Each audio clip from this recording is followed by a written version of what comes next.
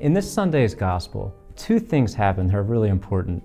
The shepherds, they go in haste to see the birth of Jesus. And then Mary treasures all the things that she experiences from God in her heart. And it makes me think about, what are the things that we go in haste to do? What are we hurrying to do? Is God a high enough priority in our lives for us to actually rush to get to Him and for us to arrange our schedules around our relationship with Him?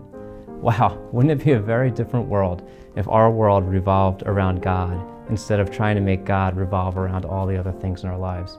It'd be so much easier to get to Mass, quite frankly, and be the holy men and women that we're called to be. And then finally, Mary, she treasures all these things that she experiences from God in her heart.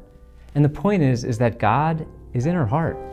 And so for us as Catholics, let's think this week as we prepare for Mass, what are we rushing for? What's important to us? What are our priorities? And then finally, what's in our heart?